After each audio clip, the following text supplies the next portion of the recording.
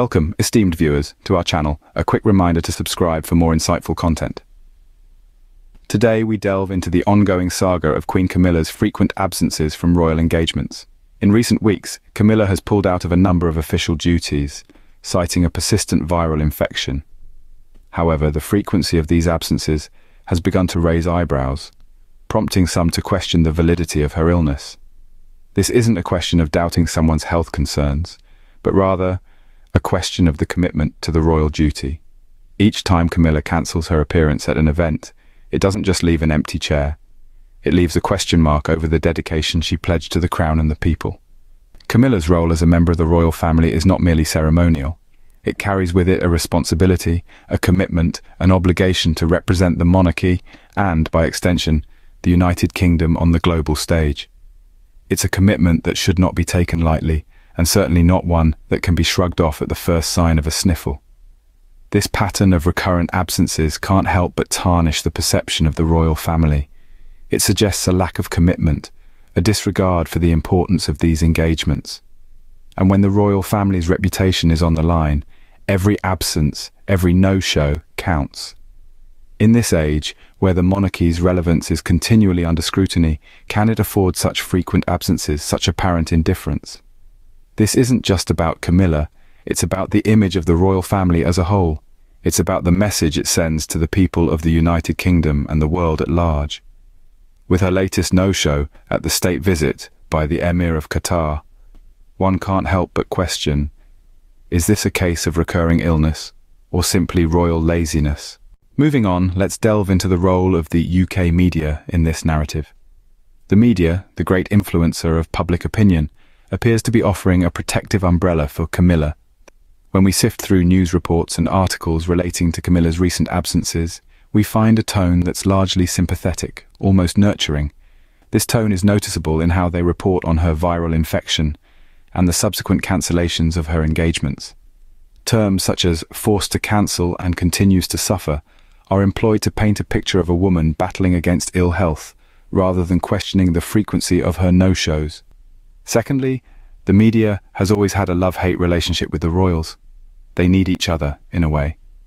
The media needs the royals for the stories, the glamour, the intrigue, and the royals need the media to maintain their public image and relevance. In this delicate dance, the media may be reluctant to shine an unflattering light on Camilla's frequent absences for fear of damaging this relationship.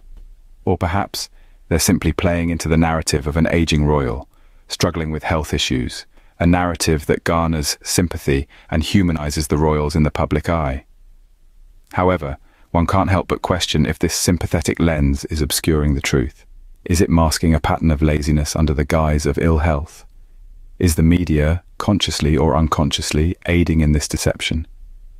In conclusion, it seems the media is more than willing to provide a soft landing for Camilla's frequent absences.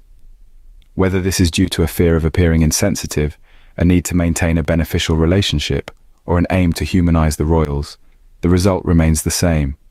The Duchess's frequent no-shows are being glossed over, and the public is left with a skewed perception. Now let's tackle the elephant in the room, the accusations of laziness. One can't help but wonder whether Queen Camilla's frequent absences from royal engagements are due to an actual viral infection, or simply a case of royal lethargy. To truly understand this, let's delve into her royal schedule, shall we? To begin, the royal schedule is not a walk in the park. It's filled with a plethora of engagements, official duties, and public appearances, each requiring a significant amount of time, energy, and commitment. However, if we compare Queen Camilla's schedule to that of other royals, we can see a striking disparity. It's not uncommon to find her missing from important events, such as the recent state visit by the Emir of Qatar. Her absence from the official welcome at Horse Guards Parade was conspicuous and noteworthy. And this is not an isolated incident, it's a pattern that has been repeating itself over time. One can't help but question, is this a result of her alleged illness, or is it a manifestation of laziness? The impact of these frequent absences on the public's perception of the royal family is significant. The monarchy thrives on the dedication and commitment of its members. When one member consistently falls short, it can cast a shadow over the entire institution. The public expects their royals to be diligent and committed, and when these expectations are not met, it can lead to a loss of respect and admiration. If Queen Camilla's absences are indeed due to laziness, it could potentially tarnish the image of the monarchy. So what's the verdict here? Is Queen Camilla's frequent absence due to laziness? If so, it paints a rather unflattering picture of the Queen. This is a question that only time and Queen Camilla's future actions can answer. For now, we can only observe and speculate. Lastly, let's explore the possibility that Camilla is playing the sympathy card. It's a tactic as old as time, really, and one that's often used when one seeks to deflect criticism or garner support. Consider the numerous instances where Camilla's illness has conveniently surfaced, leading to a wave of sympathy from the public. Take, for instance, the recent state visit by the Emir of Qatar. Camilla's absence from the official welcome at Horse Guards parade due to her viral infection certainly drew a fair share of concern and well wishes. But beyond the immediate sympathy, what benefits might this tactic bring? Well, for starters, it's an effective way to deflect criticism. After all, it's not exactly in good taste to chastise someone when they're unwell, is it? This could very well be a clever strategy to avoid scrutiny over what some perceive as her laziness. Then there's the matter of public favour. It's no secret that sympathy can often lead to support. Even those who may have previously been critical of Camilla might find themselves softening their stance when faced with her apparent vulnerability. The human capacity for empathy is a powerful thing, and it's not beyond the realm of possibility that Camilla is tapping into this to win over the public. But here's the million-pound question. Is this sympathy-seeking behaviour genuine, or is it a calculated move?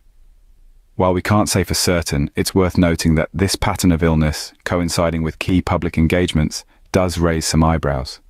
So, is Camilla playing the sympathy card to gain favour? If so, it's a tactic that seems to be working, for now. But like all strategies, its effectiveness may wane over time, especially should the public begin to question its authenticity. And remember, in the world of royalty, perception is everything. To wrap up our discussion, let's take a moment to revisit the points we've explored today.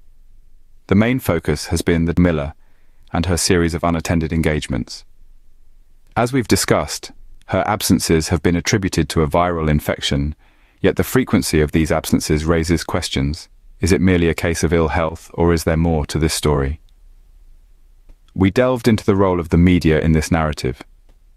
It appears that the press, for the most part, has been accepting of the reasons for not attending these events. Yet, one can't help but wonder if there is a degree of bias at play. Are they merely reporting the facts, or are they offering a protective shield? Then we moved on to the allegations of laziness. It's a strong accusation, but one that has been whispered in certain circles. We considered the possibility of the sympathy card. It's a tactic that has been employed by many in the public eye. Could it be that using her health issues to gain sympathy and deflect criticism? These are all questions that we, as observers, are left to ponder. It's important to remember that the answers may not be black and white. People are complex, and their motivations can be multifaceted. However, it is our aim to challenge the narrative and encourage critical thinking. Thank you for joining us in this critical analysis of Camilla's actions and behaviour. We don't claim to have all the answers, but we do believe in asking the tough questions. Our hope is that these discussions will spark your own curiosity and lead you to form your own informed opinions. Don't forget to subscribe, like and share. Until next time, stay informed and stay curious.